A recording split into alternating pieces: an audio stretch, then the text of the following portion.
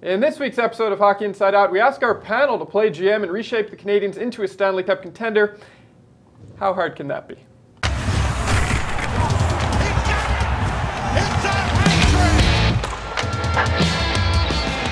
Welcome to this week's show. I'm Adam Susser. Joining me today is Stu Cowan, Chris Nilan, and CBC Daybreak's Jessica Rusnak. Here's what we're going to be talking about on today's episode. Number 1.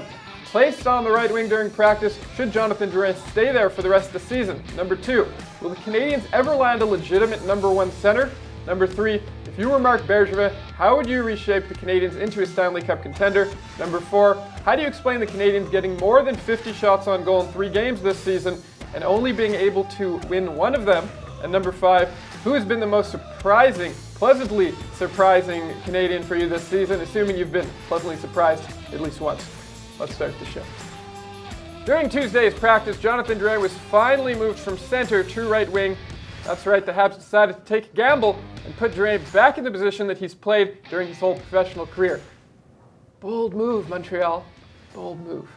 Talk about thinking outside the box. If you're a Habs fan, 2018 starting off with a bang. I can't wait to see what other crazy plans Marc Bergevin and his people have in store for the Canadian fans for the rest of the year. Okay. That's the end of that sarcastic mini rant. I feel slightly better. Do you think Jonathan Drouin should stay on the wing for the rest of the season? Well, it only took them 44 games to figure out that he's not ready to be a number 1 center. Yeah. Now the number 1 center is Jacob Deslauriers, whose stick is where goals go to die, basically. So you probably should stay there. I mean, it just didn't work, and it's not Jonathan Drouin's fault. I mean, he was a winger in Tampa. He's more comfortable on the wing. He tried his best at center. He said all the right things. He tried. He was terrible in the face-off circle, but put him on the wing, give him some freedom, leave him there the rest of the season. And I think maybe now, Marc Bergevin realizes he has to go get a legitimate number 1 center, because Jacob Deslauriers, we'll see how that works. I mean, it would have been nice to have Danault or Shaw maybe available to try out that experiment. Well, we'll see what the new Logan Shaw has to bring. The guy they picked up off waivers. And his 2 goals and his 23% face-off success, yeah. But when they had the press conference in the summer when they traded for Jonathan Drouin, the question was, will he be playing center? And Marc Bergevin said, yeah, we'll try him out. But he didn't make it seem at that point that this was his position and we're going to live and die with it. So I thought it was weird just how stubborn he was for so long. When they saw it wasn't working out, he went 13 games without scoring a goal, put this guy on the wing, give him some confidence, let him help contribute to the team, and it could be a difference maker. Yes, you wanted him to be the center, but it was pretty obvious that this was not going to work, so why don't you get a really good winger instead? Marc Bergevin stubborn? I know. Well, it's good he's back there because it didn't work out, obviously, and whether it was 20 games or 40 games or 10 games, it didn't work out. And now they put a guy, Jacob Deslauriers, between him and Galchenyuk, kind of like a babysitter in the defensive zone, basically. And because those 2 guys, again, they're horrendous in their own end. I can't believe how long they've been in this National Hockey League. And never mind that center ice position. I know it's difficult to play defensively and play that 200-foot game as a center. But these guys even have difficulty getting the puck out of their zone when they're on the wing. And I worry about that too, because D-men pinching all the time, they're going to cough up pucks on the wall. They're not consistent defensively in their end. And I've said it before and I'll say it again. It'd be nice to see Galchenyuk back at the center ice position because the season's basically lost. Play him and live with those mistakes. There's going to be a lot of them. And I don't think the coach wants to put him there because the fact that he thinks he's still making a run for it. And with Alex, I don't think the offensive upside outweighs his ineptness in the defensive zone. I think it's the GM who doesn't want to put him back at center. I mean, we're talking about stubbornness. No I mean, it's he said at the golf tournament he can't play center, and I'm like, why not try him now? Like, it's just a case of stubbornness. I think that's the only reason why Alex Galchenyuk, they won't try him there. I mean, he's not. Him and Drouin together are combined -39. They both struggle defensively, but But I hope the GM also learns from the Alex Galchenyuk situation and carries it into Jonathan Drouin. Just make a decision, or just don't put so much pressure and say this guy's a center and then take it back and say actually he can't play center. Do you think we'll see a difference in Drouin now that he's on the wing for the first time with the Habs? I think we might. He might be more comfortable. He was I was talking to him after practice the other day, and he was saying, well, after the change was made, and he said, offensively, it's not a big difference, center or wing. He says, you sort of roam around the zone, you get open, you go, he says, it's in your own end. And, Deslauriers, as much as Claude Julien talked about how Deslauriers has some offensive potential, but he played pro when he was like 16 or 17 in Sweden, and they turned him into before then he had some offensive skill, and they put him on the fourth line and taught him to be a defensive forward, which he has become, but he hasn't shown me any hands. I mean, when he had a chance the other night, either he misses the net or he hits the goalie right in the belly. So yeah, he's not great offensively, but again, I think they're going to Boston, like I said, babysit in the defensive zone, and then he's not a bad player. Like, we always judge players on goals and assists. He's not an offensive guy. He's never going to be. But he certainly is one of those players that can help a team, when you're looking at third and fourth line players. He's one of those guys, and he's a responsible player on the ice. It's interesting. He's been worse than Drouin on the faceoffs this year. He's like 38% in the faceoffs. Deslauriers reminds me of that beautiful thoroughbred racehorse who can't win a race. I mean, he's a big, tall, good-looking kid. He can skate. He's got the hair flowing. He's got everything going. But offensively, maybe now. I mean, maybe we'll see. Maybe he will do something with Galchenyuk and Drouin. But I'm not very optimistic. Okay, so the Drouin at center experiment is over. Before that, it was Galchenyuk. Do you think the Canadiens will ever find a legitimate number one center? They have to. That's what it's coming down to, but it's getting ridiculous. How many years has it been, no matter who the GM is, that they're constantly looking for centers? Seems other teams can go out there and find it, but it's just, they either have to choose that they're going to draft and sort of have bad years so that they can put themselves in order to draft a really good centerman, or trade a good piece and you have to live with that trade to get a centerman back. We've talked a lot of times about the possibility of trading Carey Price, because that's someone that you would have to move to possibly get that legit number one center, but then you also have to have a goaltender that you're ready to pass the torch to.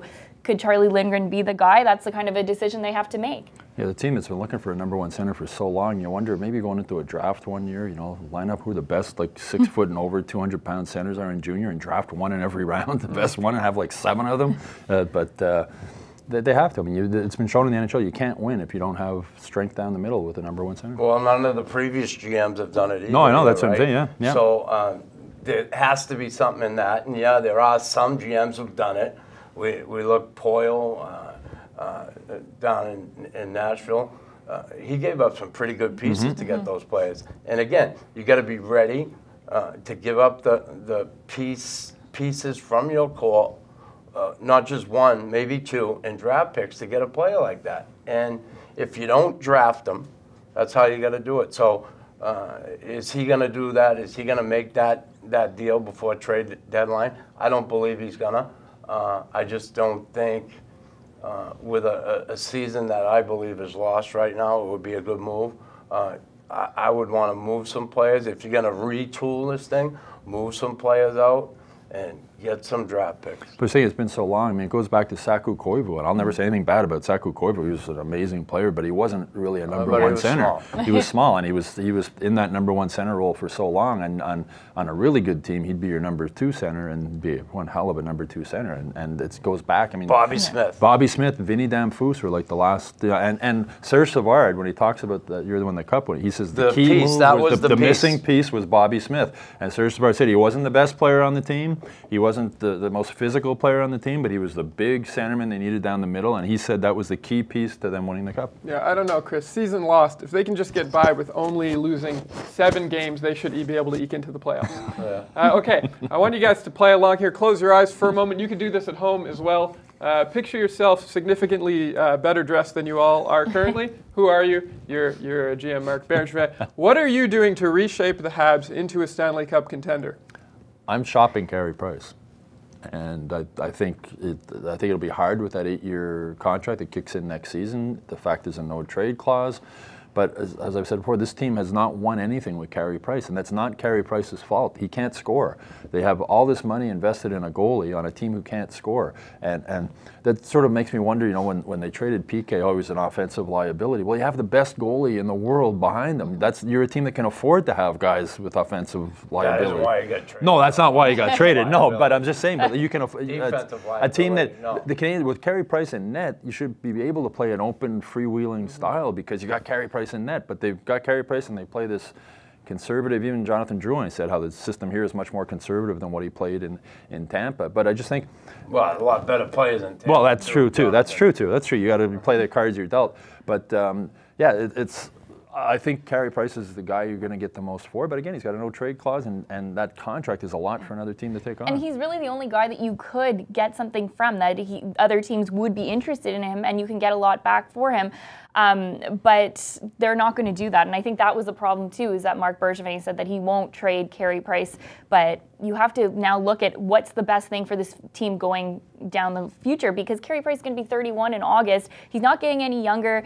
You know, let's see what you can get for him, and that's probably the only way that you can make a major shakeup on this team. And you've got Charlie Lindgren. I mean, it's not a huge, he hasn't played all that many games in the NHL, but he sure looks like he can play in the NHL. Yeah, I don't want to be Marc Bergevin. I'll be me. If I was taking over and I was going to retool this or rebuild this organization, I would certainly have everybody on the table as far as availability.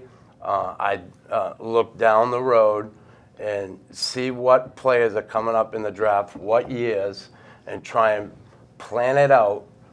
So when I move players, I'm not just getting picks, I'm getting picks that are going to benefit me down the road and get me the players I need to turn this thing around and eventually get this organization back where it belongs. Not, you know, maybe we'll make it this year, or maybe we'll spend that $8 million, or maybe we'll get that sentiment at some point.